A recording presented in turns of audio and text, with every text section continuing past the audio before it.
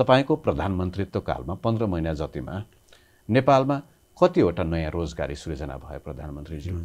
पहिलो कुरा त मैले रोजगारीमा या श्रममा रहेका श्रमिकहरूको हितको निम्ति भनेर मैले यो सामाजिक सुरक्षा कोषमा आबद्धताबाट सुरु गरेँ। मैले पहिलो सुरुवात त्यहाँबाट गरेको हो र अहिले हामी अब चाहिँ उत्पादन र रोजगारीको निम्ति भनेर कृषिमा आधारित उद्योगहरू, ऋण उद्योगलाई पनि फेरि पुनः सञ्चालन गर्ने र चाहिँ रोजगारी सृष्टि गर्ने कुरालाई प्राथमिकता दिने निष्कर्षमा छौँ हामी। दोस्रो पहिला पनि थियौँ हामीले कोसिस पहिलेदेखि गर्दै आएको थिएँ मैले मेरो तर्फबाट। यो आफ्नो ठाउँ म चाहिँ संख्यामा खोजिराखेको प्रधानमन्त्रीज्यू। संख्यामा चाहिँ त्यसरी तथ्याङ्क त मैले अहिले भन्न सक्दिनँ। यो कसैसँग नहुने रहेछ त्यो तथ्याङ्क त अहिले भन्न सक्दिनँ मैले। त्यो गर्न सकिने कुरा पनि अहिले भर्खरै होइन।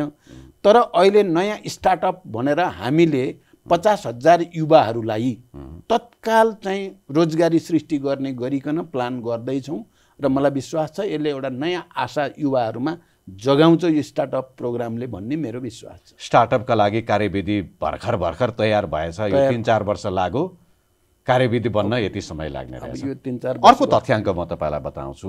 देशमा अहिले भविष्य नदेखेर दैनिक 1700 जति युवाहरू कामका लागि विदेशी रहेका छन्, पढ्नका लागि त्यो अलगै सङ्ख्या छ।